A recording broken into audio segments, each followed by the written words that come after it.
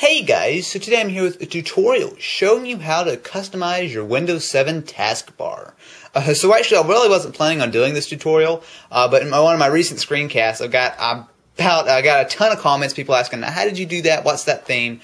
So basically I'm going to go ahead and show you guys how to do it yourself. Shouldn't take you just a few minutes, basically just download one program and I'll show you how to customize the icons. So let's go ahead and just jump right into it. So the first thing you're going to need to go ahead and do, and of course this is Windows 7 only, the first thing you're going to need to go ahead and do is download this program. It's called Windows 7 Start Button Changer, which I know is a fantastic name. So basically the way you work this, basically just go ahead and download it, and I'll show you, allows you to customize fully your Windows 7 Start button. Okay, so once you've downloaded the program, just go ahead and open it up, and it's really pretty simple. So there are two options. There's obviously the main one, which is to select and change your Start button. However, one thing I do want to let you guys know about is that there's another one that's basically that restores your original your original Start button. And you actually want to do this because the program, when you pick a custom one, and maybe you might not like it. Obviously, I customized it a bunch myself. If you don't like it, all you need to do is go ahead and click the original restore backup.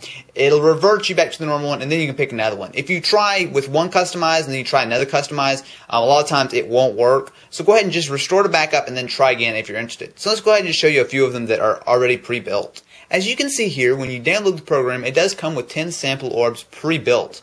Now actually, DeviantArt is a fantastic place. If you don't like any of these, you absolutely can download many more. It's no big deal, and all you need to do is just go ahead and point the program towards it. But for this, I'm going to go ahead and just show you there are 10 pre-built, and I do like quite a few of them. In fact, I do like this one, as you can see here right there. It actually kind of fits well. I can't see it, but it fits well with my background. So again, you can pick any of these. You can make your own, or you can download some. So go ahead and just pick that out, and there you go. Now let's go ahead and move on to customizing your icons. So this one is a lot simpler. Pretty much it comes down to picking what kind of icons you like. So this is the one I'm currently using. It's Token. Now of course we'll have a link to this one as well in the description. So basically you can go ahead and just download this, and indeed just the same way with your Start button, you can create your own or you can search. DeviantArt is great for finding tons and tons of custom icons, so absolutely feel free to find your own.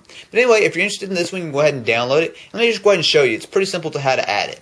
So let's say, now I will say that there are programs that will do this automatically for you, but personally I found it's a lot easier to just go ahead and do it yourself manually. It doesn't take a minute. So let's just go ahead and show you how to do it. So let's actually go ahead and pick GIMP. So basically what you need to do is you need to right click whatever your icon that you're wanting to change, and then come up here to where it says the name of the program, which should be right on the bottom. Now right click this and hit Properties. So as you can see here, it'll bring up the little Properties dialog. Now come down here and hit Change Icon. Now, once you're in Change Icon, all you need to do is find it. So just look for Browse. I'm going to go ahead and go down to, we're going to go ahead and go down here to the token file. And obviously, during this step, you go ahead and pick whatever you want. So I'm going to go ahead and just look through here. Go ahead and just pick out the token theme does have quite a few, or the token icons, whatever you want to call them. It does have quite a few in dark as well as light. So maybe you can look for, maybe you want to look like an airplane. Now this one actually does have quite a few icons, and actually, as you can see here, it does have an icon for GIMP. But obviously this is totally customizable. You can pick whatever you want. So maybe I want GIMP to look like a camera, or I want GIMP to look like QuickTime. You can do pretty much anything you want. So guys, that's pretty much it as far as how to go ahead and customize it. Basically what you need to do is restart, do each and every icon.